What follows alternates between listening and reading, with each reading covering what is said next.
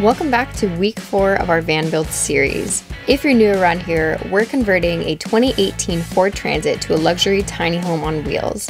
This build is for a client, but if you're interested in the van that we call home, be sure to check out some of our previous videos. Last week, we showed you the beginnings of building cabinets and the basics of how to put them together. Since last week's video, we've made some final detailed cuts on our kitchen cabinets and finished assembling them.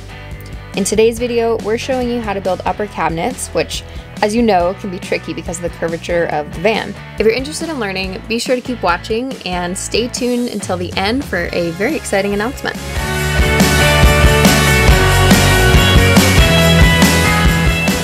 It is week 4 of the build, and I am pleased to report that the weather has been a whole hell of a lot better around here. If you guys have been watching since the first van build series we put out, am I kind of dark here? Oh, there we go. You guys know that we started in temps like up to 110 degrees out here, and now our highs are like 89 and 90, which is still kind of warm, but much better. It's cooling off in the mornings and at night, so we're happy. Today we are getting started on upper cabinets, and so we are going to take you through the whole process. We haven't even done any measuring, planning, anything, so we're going to show you guys how we do all of that. But before we get started with that, I want to go ahead and show you guys all of our cabinets that are dry fitted in the van right now, and you can get a feel for what the layout is going to be. Okay, so when you first walk in, you've got our kitchen cabinet that does extend into the doorway a little bit, and then we have our shower here. There will be a partition wall here. There's our pocket door. And then we've got a closet, a full wardrobe, and a seating area. And we also have this back wall in now. So this bottom opening is actually going to be for a microwave, and the top one is going to be for a desk, and then this is going to be some outlets and USB ports. Good morning. Are you awake yet? Ready to build upper cabinets? Upper cabinets. Yep. You guys saw the quick run through of us putting these together, but something that I wanted to talk about was these slits back here, if you're curious why we have them. So that is going to be for ventilation. This big compartment is going to have a nice size fridge, and the stove is going to be on top of it as well. And it's really important that you have some kind of ventilation for those products because they do put off heat. The fridge puts off heat from the condenser, and of course the stove is going to be putting off a little bit of heat, and you don't want that all trapped in this cabinet. It's not good. So what we're going to be doing is venting air through the back of the cabinets. They all have slits routed into them, and then there's going to be a computer fan that's actually pulling air through it so that we actually have airflow. I think the whole concept of venting your cabinets is kind of overlooked, and I don't see a whole lot of people talking about it, but it is important. So I just wanted to throw that in there. All it takes is creating some kind of way for air to go through your cabinet. It doesn't even have to be pretty and routed out like this is. You can just cut a slit or cut some holes in it and make sure that you have something that is pulling or pushing air out of there. Talk about overhead cabinets. Come on. So, when you're considering building your overhead cabinets, there's a lot of things to consider. Wow. Profound. Yeah. One of the biggest things is comfortability of standing in your kitchen space, if you're going to have it in your kitchen area even. Because when you're doing your dishes or whatever you're doing in your kitchen, you don't want your cabinets like in your face, like out here. So you kind of have to think about when you're doing dishes where your head is going to be sitting and where the cabinets are going to be sitting, so you're not like doing your dishes like this or something. Or smacking your head all the time. Or smacking your head, yeah.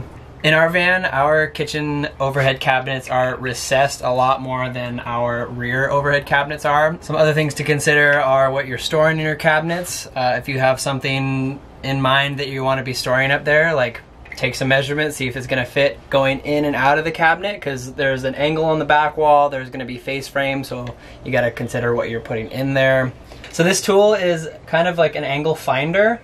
When you're using this, you got to make sure the van is pretty level, so when you put it up against something, whatever is at 0 or 90 degrees is actually 0 or 90 degrees. So a few minutes ago I put a piece of wood up here and I laid this angle finder up against here, and as you can see, it's got a 5-degree angle up this way.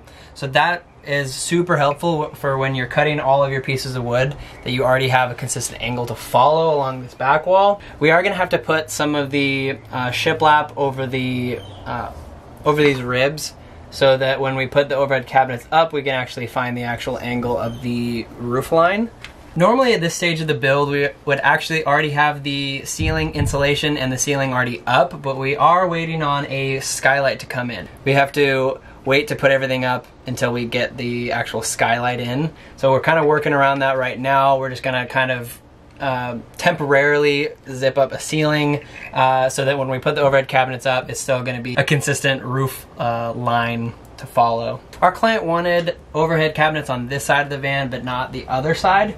I think that was a great decision on keeping the back of the van as open as possible, because we've got a lot of stuff going on in the front of the van. We have a full shower, a full closet, a large kitchen area. It's a lot going on up here, and it could feel pretty tight up here, but keeping the back open and like going through the back windows, I feel like that was a great decision on his part. So real quick, we'll go show you our layout in our van and how we set up our overhead cabinets. As you can see, it is fall, and Mackenzie is in a very festive fall spirit. And now you are too? Yeah, yep. So as you can see on our overhead cabinets, these rear cabinets actually stick out about 3 more inches than these ones. Rather than all of the cabinets being this shallow, we wanted more storage back here where we're not standing all the time. So that's why we have a kind of a notch or a kick out here. We just spent some time finalizing the measurements for our upper cabinets and just wanted to share with you where we're at for that. We are making them 14 inches tall. And in the kitchen, it's going to be 11 inches total deep, and that includes the door of the cabinet. And then the back area is going to be a total of 13 inches deep.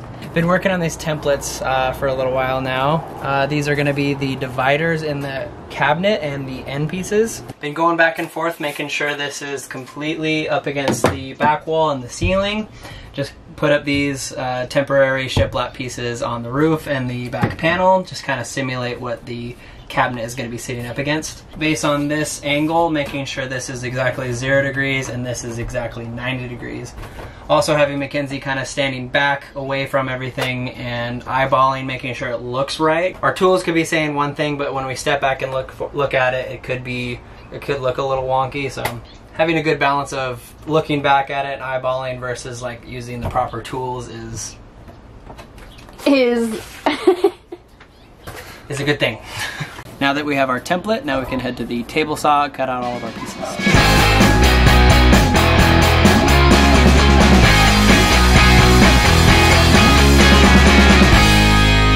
As you guys can probably tell, we're kind of starting to lose light. And so we are going to try to finish making all of the cuts that we need before we assemble it tonight. But I think that we're actually going to come back to it tomorrow morning. So we'll probably pick you guys up then. We'll catch you guys in the morning.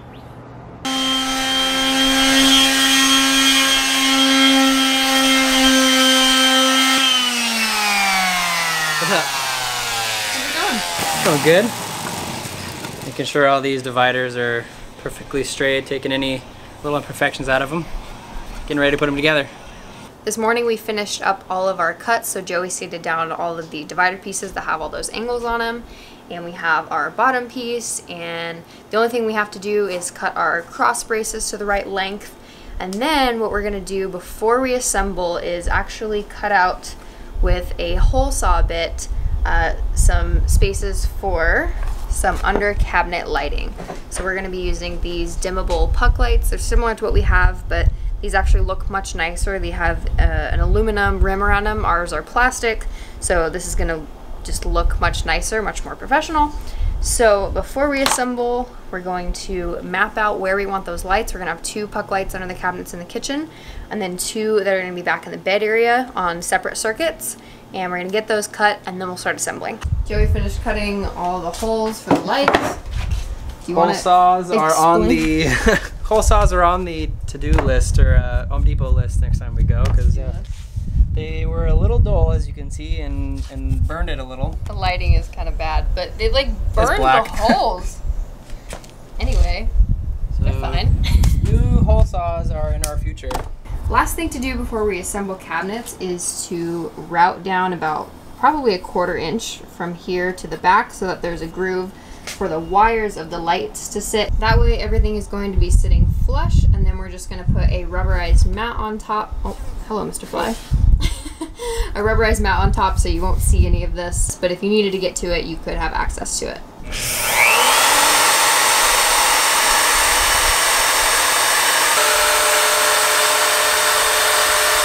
Mackenzie just routed all the grooves for the wires, and I'll just give you an example of how these are going in. Push the wires through. These are just gonna pop into place like that. So on the bottom of the cabinet, this is what you're gonna see. And then on this side, the wire is gonna be laid in the wood like that. We could fill this with Bondo or silicone or something so that when we lay something over it like a rubber mat, you're never gonna feel it or see it, so it'll turn out really nicely. So we're finally officially ready to start putting these together. So I just want to give you an idea of how it's going to go together. Obviously we have our bottom piece here that we've showed you, and then we're going to have an outside piece here and an inside piece where all of the dividers are, and then in between them will be a cross brace here, and then a cross brace here, and then another one at the front here. I've been waiting such a long, long time for you to realize.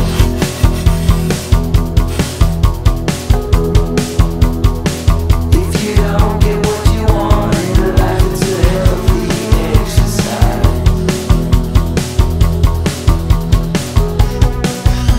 Life is not this. We are finally done with cabinets. That took a lot longer than expected, but Like always. hey, you gotta do it right, so it takes a little bit longer. I think they turned out pretty well. They're all pretty straight and square. Now, all we need to do is put face frames and doors on them. And sand them and paint them. And sand and paint, lots of Bondo. Fill holes. We have a bit of Yep. work. As you can see, there are lots of pocket jigs and holes. Pocket holes. Pocket holes, Screws. whatever. And we need to fill all of these and that and bits and bobs, you know. Oh, it's right. The reason that we opt for pocket screws is to avoid putting screws coming from the outside in, because it's just more things that you would have to fill and sand on the outside, and sometimes over time in a van, things that you fill can kind of wiggle their way out and crack. So we actually have no holes on the outside of this whatsoever. The bottom piece is a single piece of plywood, and then we just have our end pieces. But we actually were able to completely avoid putting any screw holes on the outside of it. So, awesome. And also a lot of the structure behind the cabinet is pocket jig behind the actual structure. So when you open the cabinet, you're not even going to see most of the supports going along there. Should we dry fit it? Yeah. Good? Yep. I mean, all those wires are going to be in the way though. Yeah. Should I try to pull them through real quick? Yeah. Oh. Ooh! Woo! Ah! Alright, let's go now. Wait, no, now I want to look at it. This isn't so bad. Dang! Damn, we did good. Hey, that looks really good. That's going to bring us to the end of today's video. Hopefully we helped somebody if you're in the middle of building up your cabinets and you're feeling lost. I'm hoping that you got at least something out of it today. Like we mentioned before, we still have some filling and sanding and painting and face frames to put on. So they're not totally finished, but the hard part, which is just building the structure, is out of the way. So I mentioned in the beginning of the video that we do have an announcement for you guys. We've been getting a lot of interest in this van build, so we decided to open up availability for 2 more vans this spring. If you are interested or know somebody that is interested in having us build their van, we're going to go ahead and link in the description below where you can contact us for an inquiry. We've been loving the whole process of building this van so far, and we're really excited to be taking on more. Thank you guys so much for watching. Don't forget to like, comment, and subscribe, and we'll see you next week. We make a castle to a ruin.